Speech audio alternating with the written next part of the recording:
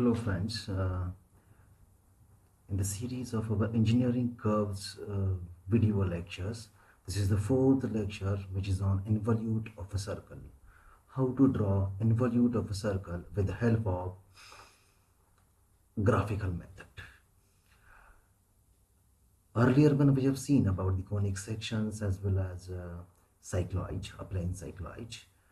In this case, we will see how to draw an involute of a circle. We can have the involute of a polygon like rectangle, triangle, pentagon, hexagon, but we will not go into the details of all these kinds of curves. We will only restrict ourselves to involute of a circle. Now, in this case, we can have again three different cases. Now what do you mean by involute? First of all, involute is nothing but a curve generated by an end of a piece of a thread whenever that particular thread is unwounded from a rounded object or from a circle. Whenever you're going to unwound it, then in that case, whatever the path which is traced away by the end point of or the one end of that particular thread, which will be nothing but the involute of a circle. Here the circle is used for winding that particular thread or string, you can say. Therefore it will be it is known as involute of a circle. If it is a triangle, it is involute of a triangle. If it is a square, it is involute of a square, like that one. So the procedure is very simple. As far as involute of a circle is considered, one procedure is very simple. See, this is the first case in which there are three cases actually. The first case is in which the length of the string is equal to the circumference of the circle. This is the first case. The second case is length of the string will be more than the circumference of the circle, and in the third case, length of the string will be less than the circumference of the circle. We will see all these three cases in very proper manner with the help of different examples. Now here you will consider the example.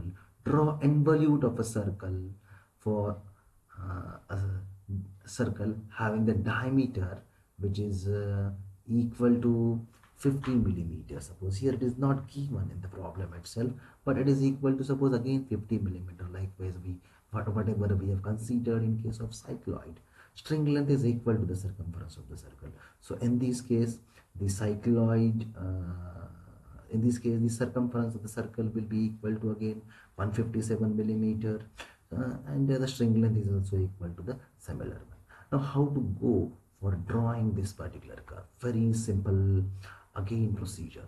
Here what you need to go first of all is that input thing is only the circle diameter and the string length. If it is given, you have to use it. If it is not given, it is equal to by default circumference of the circle. So first of all, draw a circle of given diameter. In this case, it is equal to, suppose, 50 millimeter diameter. Now after drawing this circle into 50 millimeter diameter, again divide this into similar manner in which way we have divided into in case of cycloid, from 1, 2, 3, 4, 5, 6, 7, 8 number of divisible points. You can divide this into 12 equal number of parts also, no doubt about it. But here it has been divided into 8 equal number of parts. Try to number it: 1, 2, 3, 4, 5, 6, 7, 8. At point 8, you can draw a tangent line. You can draw a tangent line which is equal to pi d, that is circumference of the circle, because it is the length of the string. Now here in this case it is equal to 157 millimeter. Now in which number you have divided the circle, and this similar number you need to divide this particular pi d length, that is 157 millimeter length in this case, into 8 equal number of parts. Now this is again in the similar way in which way we have done in case of cycloid, that drawing a line at an angle of 45 degree, having the marking of points with the help of your divider, 8 number of points at equal distances, joining last point of this one to the last point of this particular tangent line, and drawing the parallel lines through all the other points, so that from 7 to this 7 we will get, from 6 to this 6, 5, 4, 3, 2, 1, like this one, so that we will get this all this divisible points of tangent line, which is nothing but the string length of that particular whatever which we wanted to bound it around this particular curve. Now in this case, if you see, after dividing this into equal number of parts, whenever you have divided this circle into equal number of parts, you need to draw the tangents at every point at 1. So this is, suppose C is the center of this circle, so C1 is the radius. Draw a perpendicular to this C1, it will be automatically tangent at 1. Draw a perpendicular to C2 at 2, it will be automatically tangent at 2. Draw a perpendicular at 3 to C3, it will be automatically tangent at 3. Draw a perpendicular to 4 C4 at 4, it will be automatically tangent at 4. In the similar way, draw a tangent at 5, draw a tangent at 6, draw a tangent at 7, and already this is the tangent line at 8. So in this way, you have to draw this particular all tangent lines. Now here, very interesting thing. Here, whatever this pi d length is, their final point, we are naming, though it is the 8th point, but still for our convenience, we are giving another naming to it, that is P point, so that we can transfer the distances either with the help of divider or with the help of compass also. You are going to draw that. Now take distance equal to in your compass. Here this is the total length from this 8 to 8, or you can say from this A point to P point. Okay, now after this one, take distance in your compass equal to, after drawing all these tangents from 1 to 8, from 1 to 7 actually, then take distance equal to in your compass equal to 1 to P. Your center of the, means you have to keep your center will be 1 and mark on this particular tangent line. So with the help of which distance, 1 to P, you will get P1 point. Then take distance equal to 2P, center will be 2, mark on this tangent 2P. Then distance will be 3P, mark on this tangent number 3, passing through 3. Take distance equal to 4P, mark on tangent tangent which is passing through 4, you will get P4 point. And this way you can take distance equal to 5P, mark on this 5 tangent at 5. But take distance equal to 6P, mark on tangent at 6. Take distance equal to 7P, mark on tangent at 7. In this way you will get the point P1, P2, P3, P4, P5, P6, P7, and automatically this is the last point, which is nothing but that is P8 point, or you can say that is A point. Join all these points from P to this P8 with the help of a free hand, and then try to make it fair with the help of a branch curve. This is your involute of a circle having stream length equal to circumference of a circle. And most probably up till now, same kind of examples were asked in the Savitribai Phule Pune University end semester as well as in semester examinations. So try to make it very clear that this is a very important example from your examination point of view. Now we will go for next case, that is nothing but the second case, which is known as if the string length is more than the circumference of the circle. Now here what will happen, if suppose this is equal to, again the diameter of circle is equal to 50 millimeter, then this pi d will be equal to whatever 157 millimeter in this case, but the length of this particular string is 165 millimeter, which is more than pi d. So what to do in this case? A very simple thing here is that draw again a circle in the similar manner, divide it into 8 equal number of parts, draw a tangent line, mark on it circumference of the circle which is up to 8 point, that is the circumference of the circle, string length equal to that, but our string length is more here, so it should be marked beyond that one up to point P, which is nothing but here in this case it is 165 millimeter. But don't forget, you have to divide this pi d into equal number of parts. Now here you have divided this into 8 equal number of parts, then again you have to divide this here from A, here it is not shown actually, 8 to 8 into equal number of parts, and the end point of this particular higher length of the string which is given as compared to the circumference of the circle, which is P. Now here what will be the change, that is, this is the change. We are going to divide pi d into 8 equal number of parts, but the string length is more than that. Now after this one, again here whatever the 8 divisible points you are having, you will go for drawing the tangent through 1 2 3 to 2 3 4 5 as usual in earlier case, same thing.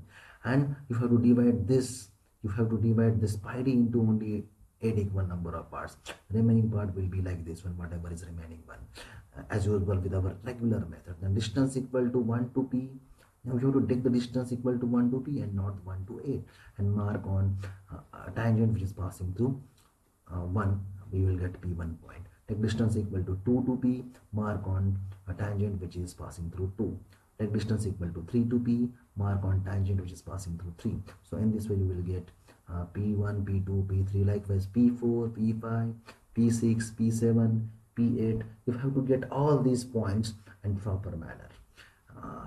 Now here, after getting p8, now you have to mark p8 along 8, whatever the tangent which is passing through 8. Now whatever this remaining part is there, that you need to show it approximately here on this particular, because it is extra length of the string which cannot be shown here because it is extra length, so which should go beyond whatever the 8 number point or wherever it is ended in earlier case. So in this way you have to go for a particular problem of involute of a circle in which string length is more than circumference of a circle. I hope this is very clear to you as compared to the earlier problem. Now in the next problem, string length is less than the circumference of the circle. Now here also the same thing. If the diameter of the circle is 50 millimeter, the length circumference of the circle is 157 millimeter, but the string length is suppose 150 millimeter.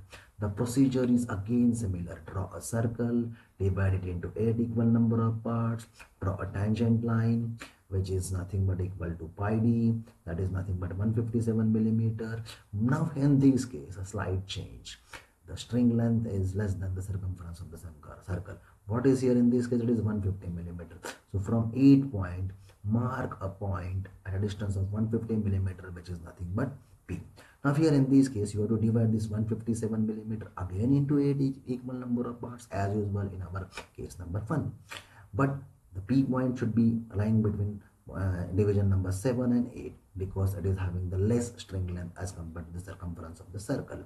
Remaining procedure, drawing a tangent through 1, 2, 3, 4, 5, 6, 7, 8 is similar one. Now here from this one you will get, take the distance equal to 1 to p in your compass, 1 will be center, mark along the tangent drawn through 1, you will get p1 point. 2 to p will be the distance, mark along 2 to p, tangent along 2, you will get p2. 3 to p will be the distance, mark along tangent through 3, you will get p3 point. 4 to p will be the distance, mark along tangent through 4 to tangent through 4, you will get p4 point. Mark, take distance equal to 5 to p, you will get a p5.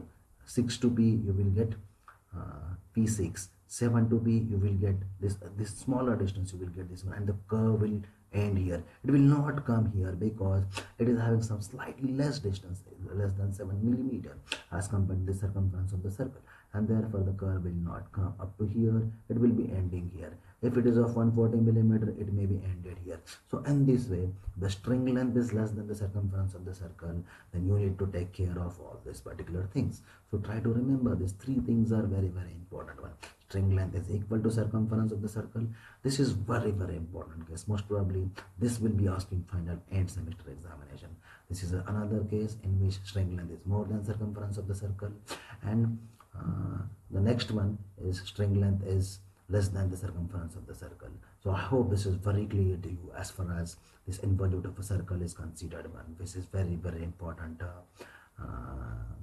engineering curve. The application of this one is again the similar area that is nothing but generating the gear tooth, involute gear tooth profiles. So try to remember this one. I hope this is very clear with the help of these 4 slides that how to go for drawing the engineering curves. So these are again the same references I have used one, especially this particular slide shared by Harsh Patel, which is very important one, because whatever this particular figures you are observing here that are taken from his slide share PPT. So thank you very much Harsh sir for your this particular PPT, which is proving a very fruitful, very useful one. So thank you very much. Thank you.